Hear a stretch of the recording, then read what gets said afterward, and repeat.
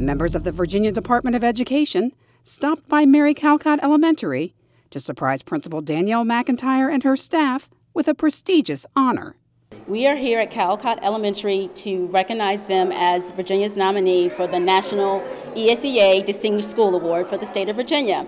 They're one of 2 schools that were chosen, and they were chosen in the category of closing the achievement gap.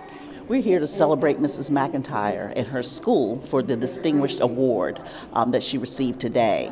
She is a fabulous leader. She's done an excellent job improving the achievement gaps here at Mary Calcott Elementary School.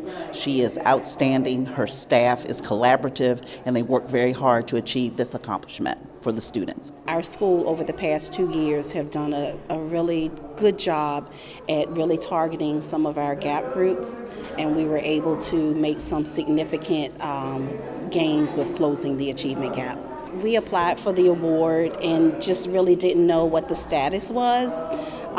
So to actually receive this is it's exciting for me and my staff.